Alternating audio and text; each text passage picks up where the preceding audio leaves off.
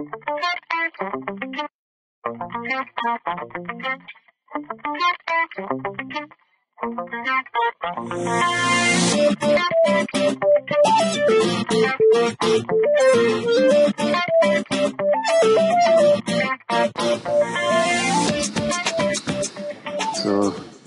do you still have some energy left?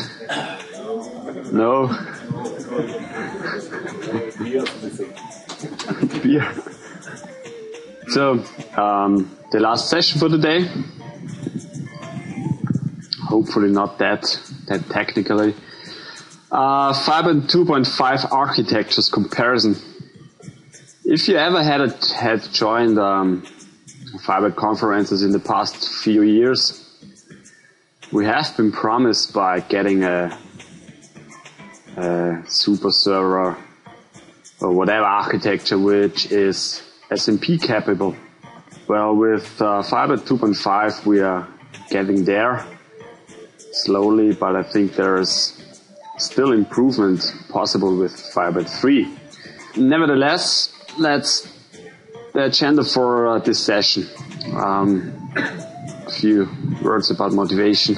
I will show you a quick way to install multiple instances of Firebird 2.5, because we will do a few examples in this session where we use different architectures. We will talk about the process connection cache model in the different architectures. In Firebird 2.5 there is a new architecture called SuperClassic. I will have a few slides on this new architecture. Then I will show you a demonstration on how SMP utilization looks like in the different architectures. I will talk about the new feature, the shared database access, which is, in my opinion, very useful. A few aspects about administration, so where in administration the different architectures differ, and another additional things in question and answers. If you have any questions during the session, please just ask. So first of all, just ask for a bit of audience participation. Who is using Firebird 2.0 in production? 1.0, I'm sorry, 1.0. 1.5, 2.0, 2.1, and 2.5. Which architecture? SuperServer, SuperClassic, Classic. Well, Firebird 2.5 offers now 4 architectures. You already know SuperServer, Classic Server. A new one called SuperClassic, and the embedded server isn't new, but it's now based on the new SuperClassic architecture. So this is a change in 2.5 as well. All of them have advantages, disadvantages. So there's a good reason for a developer or administrator to know the basic differences here in the different architectures. The goal of this session is to discuss the differences. So the good thing about the architectures in Firebird is that the database file is binary compatible between all architectures. So it's very easy to switch between these architectures. So you just take the physical database file and install another architecture, and you're ready to go with the new architecture on the same database file. The installation. If you go to the Firebird SQL website, the installation file you have to download depends basically on the architecture. On Windows, it's either the single downloadable file in case of the setup routine, or the zip distribution.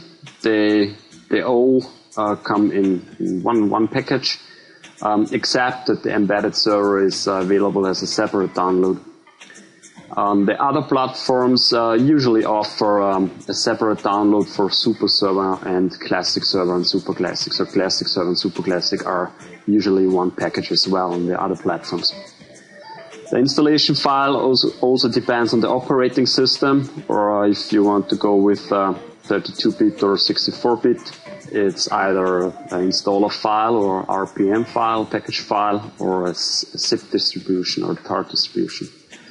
And also either the debug build or the non-debug build. So it looks a bit complicated, the whole thing, but as far as you know what architecture you have to choose, it's pretty easy. Well, with the installer for Windows, you usually get to a point where you have to decide between Classic Server and SuperServer. If you're choosing the Classic Server, then in 2.5 there's an additional option where you're able to install the SuperClassic version. I don't know how many, if you're using Firebird on Windows, I don't know how many people of you are using the installer. I don't use it. I think the zip distribution is much easier and much more flexible. So what I usually do is, if I'm installing several instances of Firebird, I have Firebird directory and just name the subdirectory with the version, the TCP port the instance is listening, and the architecture. So this one is already installed. It's installed as a service, so it's pretty much here and started. So if we want to have another instance, it's basically you download the zip file. It's a 32-bit VMware, doesn't matter here. So you simply extract the zip file, and the first thing you have to do is to adjust the TCP port. So let's look, I have that changed already. So there's a configuration parameter, remote servers port, you have to change to the TCP port you want the instance, which should use the TCP port here. That's pretty much all you have to do. You then have to install the instance. Just go into the directory here. We are having here, we want to install the Classic Server here. So we go into the bin directory and execute install Classic. And by providing a name here, this is the instance name if running as service. So usually I use the same service name as the name of the directory. So that's Classic Server. We install that and we go back to the services control panel. We will see there's another instance installed on a different TCP port now. It's pretty much the same for if we want to install SuperServer. Again, adjusting the TCP port, going to the binary directory and type install super with the instance name. So we now have a third instance here installed as a service, as a Windows service. We also see that SuperServer installs Guardian. Well, the Guardian is, in my opinion, a bit outdated because Windows also allows you to restart the failed service. So, but it doesn't matter for this example here. So, what we have now is we have 3 instances running here. If we have a look, we will see that this one is the SuperServer with the FB server binary. We have the Classic Server here, listening on 3060, and we have SuperClassic here. So 3 instances running in parallel. That's my preferred way to install a Firebird server, Firebird instance. Well, let's talk about the process and connection and cache model. The SuperServer architecture basically is one server process with a thread pool and a shared page metadata cache along all connections for one particular database. So clients connecting to the database server via the server process, and the server process handles the client requests. And the thing is that the server process manages the the threads pool and the page cache is shared along all connections to one and the same database. The Classic Server is a bit different here. If you connect to a database using the Classic Server, there is per connection the FBINet server process holding its private page and metadata cache.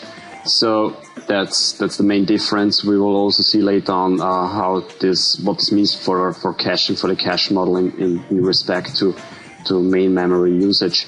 So with quite some connections on one and the same server, possibly even if you have more instances installed, the number of processes here can grow quite quickly. So that's a thing you have to watch out if you're having many connections to the databases. The SuperClassic architecture is new in Firebird 2.5. Basically, it combines the two worlds of the SuperServer and the Classic Server. The SuperClassic architecture has in common with the SuperServer architecture that there is one process listening to incoming requests. It's called FBINet server. It's like in Classic Server. On POSIX, it's a new binary. It's a new binary. The SuperClassic architecture also has a thread pool, and it has in common with the Classic Server that the page and metadata cache is private per connection as well. But the difference here is that one process, the FBINet server, for instance, is responsible for maintaining the caches, where we have in the instance that there is no other process in between here to manage the page and metadata cache in respect to locking synchronization when something changes on the pages. I don't have an architecture picture for the embedded server because the embedded server is, as you might know, it's just a set of files, this server in one DLL. The main change in Firebird 2.5 is that the embedded server is now based on the SuperClassic architecture. Previously, in previous versions, it was used in SuperServer architecture. So we will see the SMP utilization in the example later on. So for the embedded server, in my opinion, the embedded server is that it is based on the SuperClassic is one of the major advantage in 2.5 if you're using embedded server. With the advantages, it is SMP capable, even if connecting only to one database. You have shared database access features, so you are able now to access a database with the embedded server, even if it is already used by a Classic Server connection or a SuperClassic connection. Previously, this wasn't possible because the embedded server was based on the SuperServer architecture. Thus, it required an exclusive lock on the database file. So this isn't the case anymore. So that's pretty nice. Nevertheless, you have to watch out if you deploy applications with the embedded server. You have to watch out the page buffers value, like in any situations when switching from SuperServer to something else, or from Classic Server or SuperClassic Server to SuperServer, you always have to watch out the page buffers value at database level. We will see an example later. Well, I've already told about the process and connection model. So SuperServer is a single process per instance and multiple pooled worker threads. Classic Server is a single process per connection, separate worker threads for automatic sweep and services API requests. SuperClassic is, in respect to the process and connection model, the same as SuperServer, so there's one single process per instance. An embedded server is not a separate process, but it runs in the application address space. So the server executable is FB server for SuperServer, FBINet server for Classic Server and SuperClassic Server on Windows, and FBSMP server at POSIX.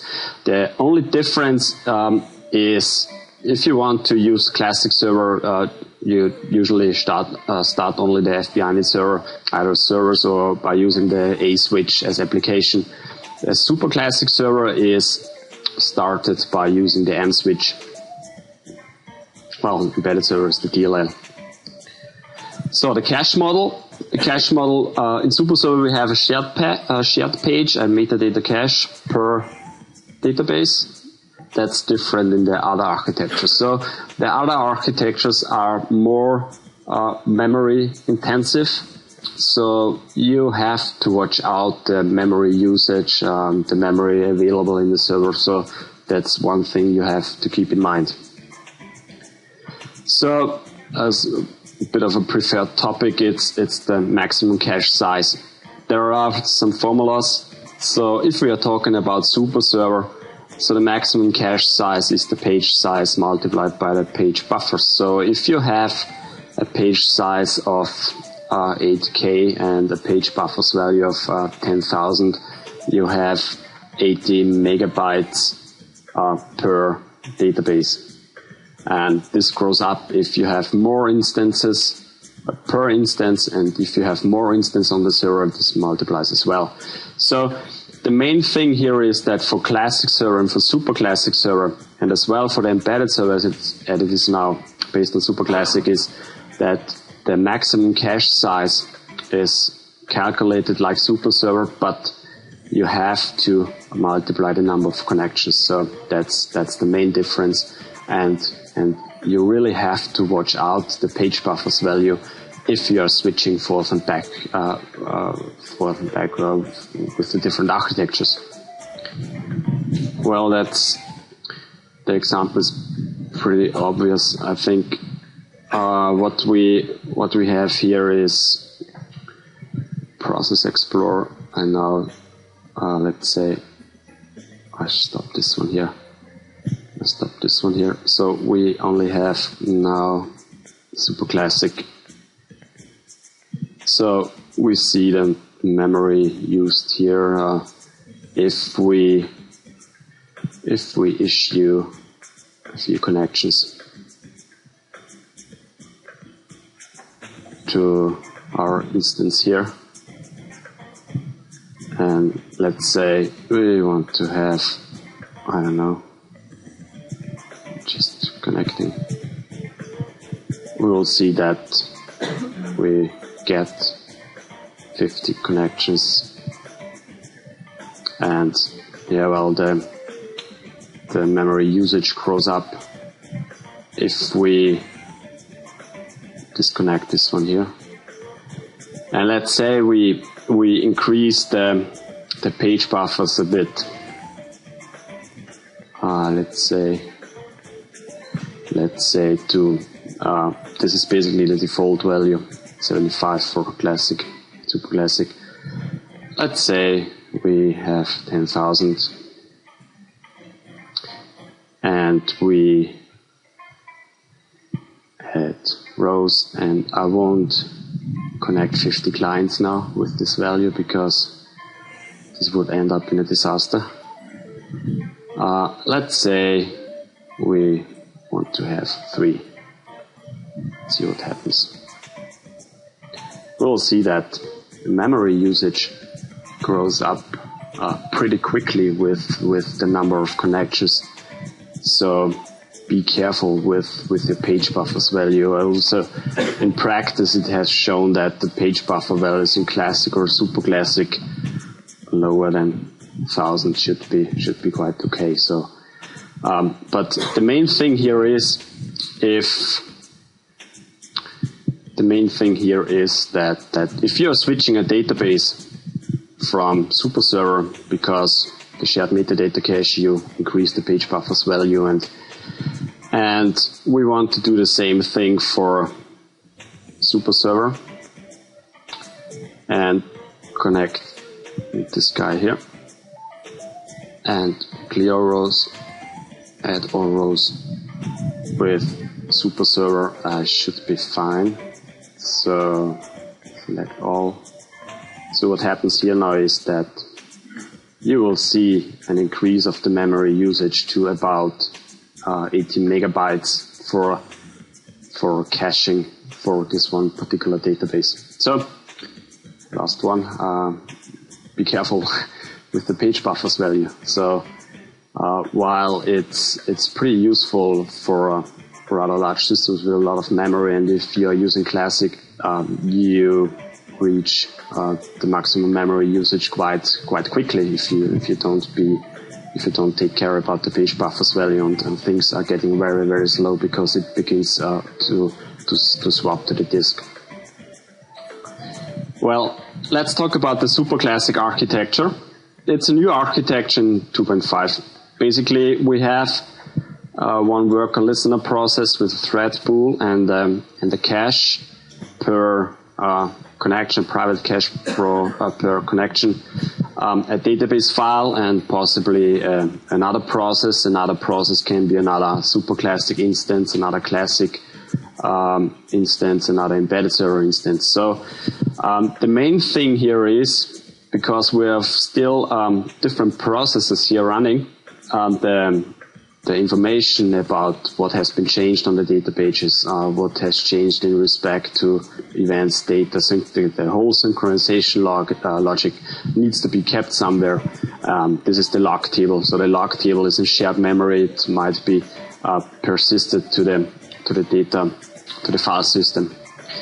So the good thing about SMP, the SMP capability of SuperClassic is that even if you're connecting several clients to one and the same database, SuperClassic is able to use SMP, multiple cores, multiple CPUs, and it also can use multiple cores and CPUs if you're connecting to more databases. Well, it's also support SMP environments for sweep and services API requests. So if you're doing a backup or a store via the services API usage, you should see an improvement here as well if you're on a SMP environment, if other client connections keep your server busy as well. So, and there is no exclusive lock on the database file necessary. The connection to the user security database is cached, so that's a difference to the Classic server. So usually connect times should be faster. As in SuperServer, SuperClassic also allows you to safely shut down the entire instance with all actively running database connections. On the other side, like in SuperServer, if something bad happens in one of your connection and the server crashes, then the instance process, the worker process crashes. This also means that other connections are closed and crashes as well. So that's one thing you have to keep in mind if you're asking for more crash resistancy in respect to several connections. You probably are going better with Classic. Well, thread communication is now used because we have one process and a thread pool. Thread communication is used instead of inter-process communication, which is needed in Classic server, as we have several processes per connection. So this should be fast as well. And on POSIX, we don't need in the SuperClassic architecture the X-INET daemon anymore. As it is a one process connection model, well, it's usable on 32-bit, of course, but it's more targeted to 64-bit because of the extended memory addressing capabilities if you are using a 64-bit operating system. Well, SMP utilization, Olga mentioned already today that things are becoming really cheap now in respect to CPU power. I, for one, bought a new desktop PC a few months ago with a hexa-core AMD CPU, which is priced now at about 160 euros. So the server area is much more expensive here, but we see that perfect SMP utilization is becoming more and more important. So that's the motivation also behind the SuperClassic architecture now. Well, its improved SMP support was and still is an important goal of the Firebird project, and Fiber 2.5 serves as an intermediate step for a really fine-grained multi-threaded server, which is to be expected in Firebird 3.0 if nothing bad happens. So, well, all architectures in Firebird 2.5 are SMP enabled, but there are differences between the architectures. We will see a live demonstration here now. The thing here is that my test client here sometimes crashes in the VMware, so I'm going to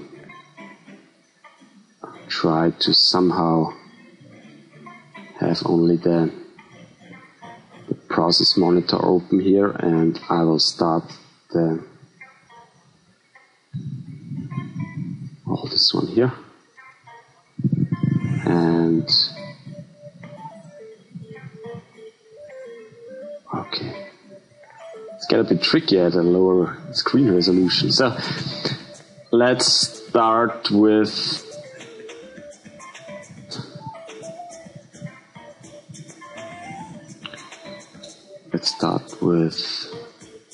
I would say SuperClassic. I think they're getting really tricky now. So we have a process here, and we will sort by CPU usage. We will see that currently there's nothing going on. So we will try to connect to the VMware server now, and let's say 10 clients. So basically the test here is a very, very simple database with one global temporary table here. So basically the test is just inserting a number of records here into the global temporary table, and then after inserting the records get fetched to the client. So let's start with, for example, 500,000. Okay, clear. So we should see now.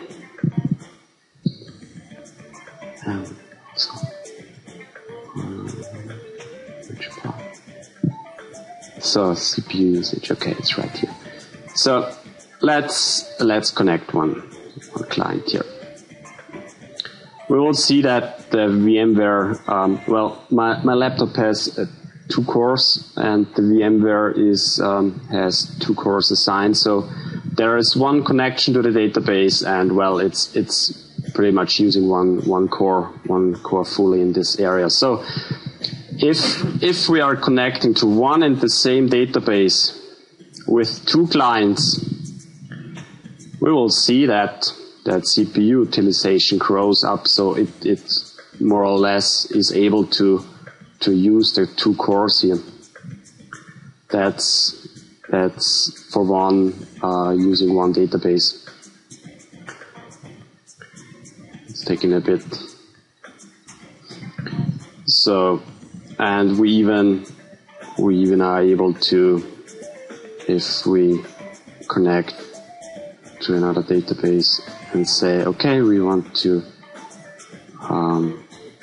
connect to the first database and to the second database, we will see that CPU usage of the server process also is able to use 2 cores in this example.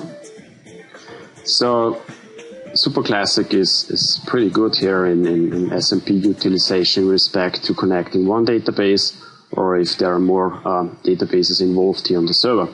Let's see how things are looking if we are using a different architecture here. So let's use Classic Server, and we also can start SuperServer.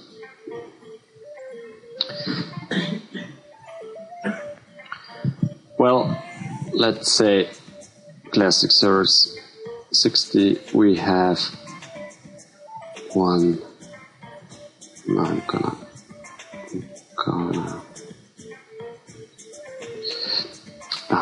increase that value here again.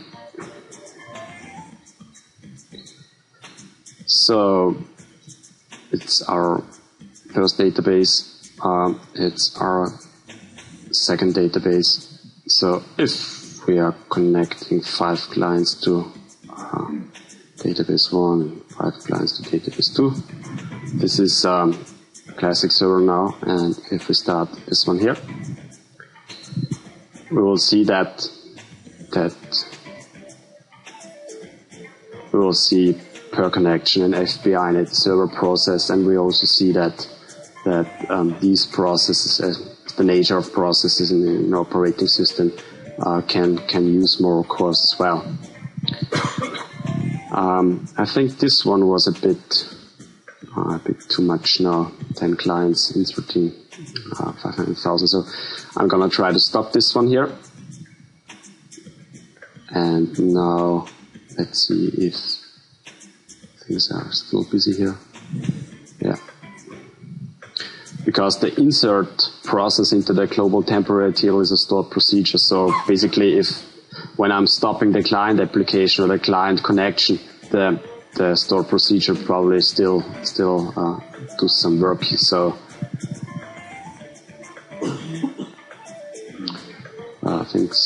things are getting. So we will see that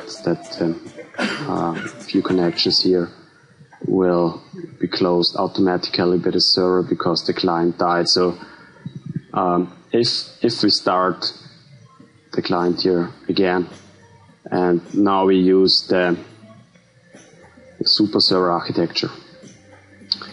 That's the basic, the interesting thing here. If we are using SuperServer on a SMP environment and we are running 2 client connections in this test with your records and on the same database, and we execute this one here,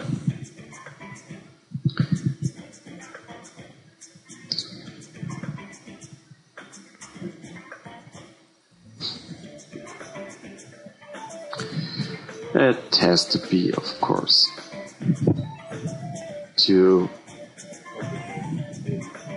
I'm sorry? It's a good choice. So, connecting 2 client connections to SuperServer to 1 in the same database. That's the important fact here.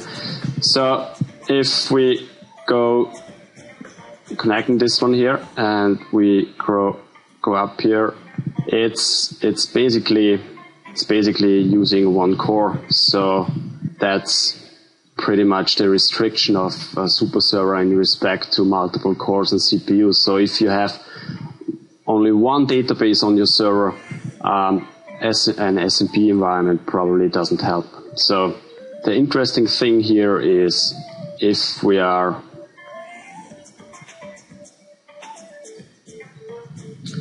okay, runs and runs and runs.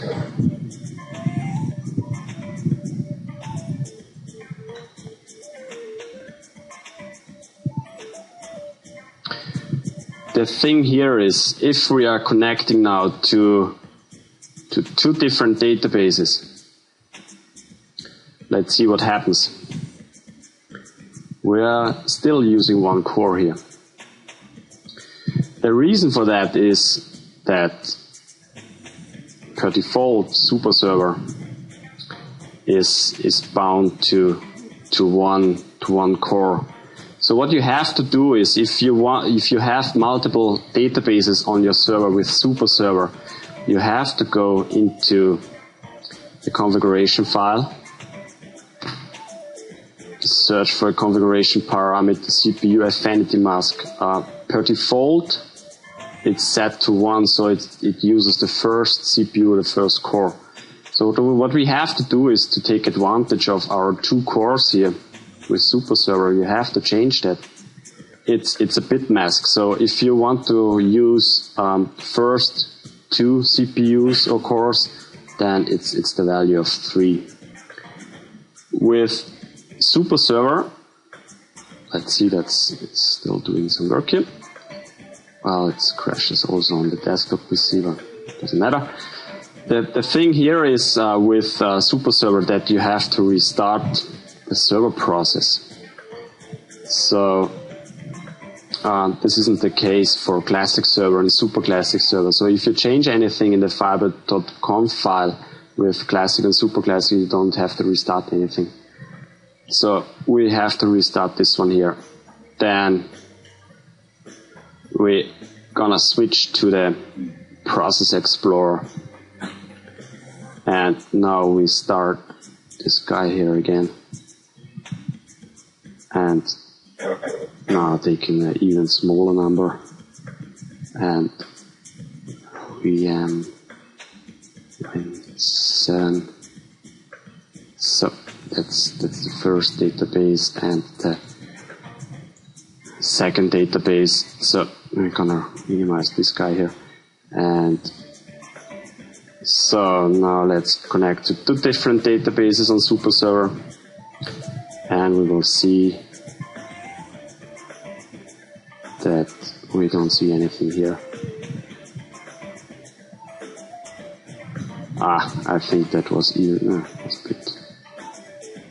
Let's keep them busy. So that's the first database and the second database. Connect two different databases. Run this one here. You will see that the CPU utilization even with SuperServer now increases. So the basic thing here is if you're connecting only to one database, SuperServer isn't able to use any SMP environment. If you are using more databases on the same server with SuperServer, then SuperServer is able to use multiple cores, but you have to change the configuration parameter in firebird.conf. Yeah, well, that's pretty much the summary of what I've told already. So the next thing is shared database access. So what's happening here now is that you have one database file, one physical database file, and you're now able to, well, you have been able in Classic already by several processes connecting to one and the same database file, of course. But the shared database access also is possible with SuperClassic now, and as the embedded server is based on SuperClassic as well. So it's possible for embedded server as well. So what you have here now is that you easily can connect to this guy here. Oh, that microphone is driving me nuts. We even can connect. Well, that was SuperClassic, and now we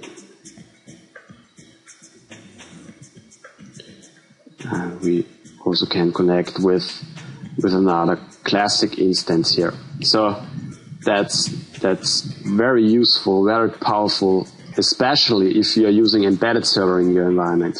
So if you have a demo application or any other client application which uses the embedded server, you are now able with the embedded server as well to connect, to use one and the same database file, even if there are other connections opened by a Classic server, SuperClassic server. SuperServer won't play a role here because SuperServer still requires an exclusive lock. So the needed synchronization log information between the several processes here is kept in a common directory on Windows, on Linux as well. On Windows, it's all users Firebird. So if we are going to this guy here, and let's see, well, I have to go to the VMware. That's the main point here.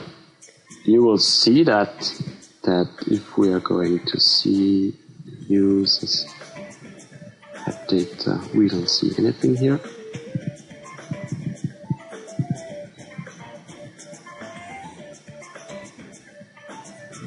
Oh, what was it called? users, all users.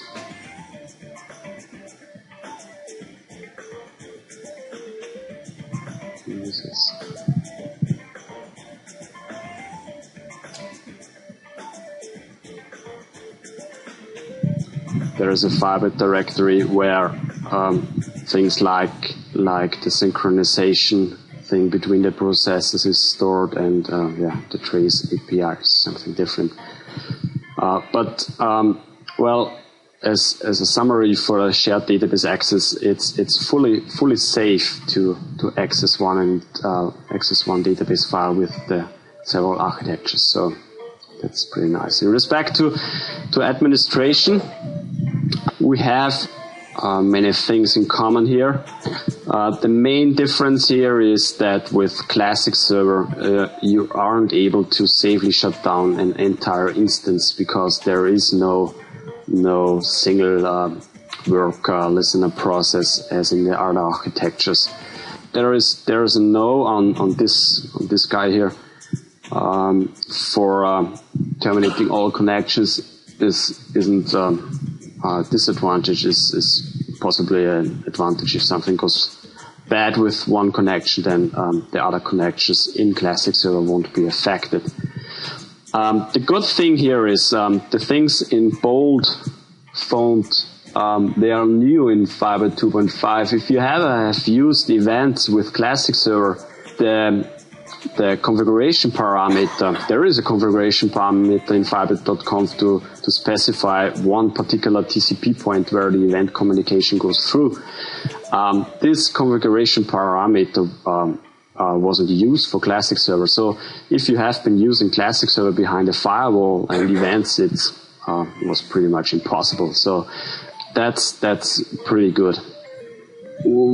It's also nice that immediate broken connections are now detected immediately by Classic Server.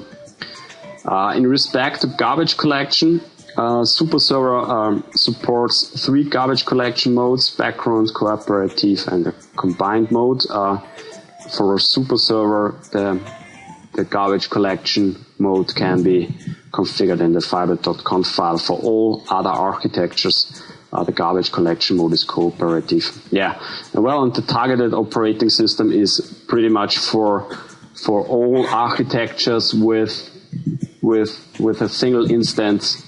It's 64-bit, possibly with SuperServer due to the shared metadata cache, 32-bit as well. But for SuperClassic Server, it's the targeted operating system is 64-bit. It works on 32-bit as well, but additional things new in Firebird 2.5. The client library is now thread safe along all architectures, and for multi-threaded applications, you don't have to necessarily use TCP IP anymore. So this also means for the embedded server, as you don't have any TCP IP support in embedded server, this also means that you can safely use the embedded server with multi-threaded applications. Well, that's pretty much my session. I've collected a few resources here, 2 webinars, 2 presentations from Dimitri. I have on the blog a comparison sheet on the architecture thing in English, and for the German-speaking guys, there has been a Firebird 2.5 article in the German magazine, where is also the comparison table in German language. So that's pretty much the session from my side. So if you have any questions, feel free. Yeah.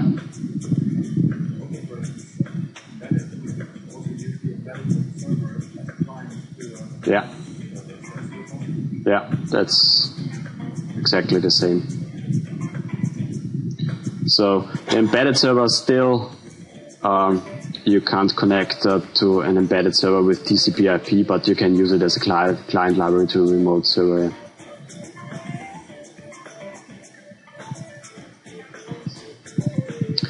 Any other questions?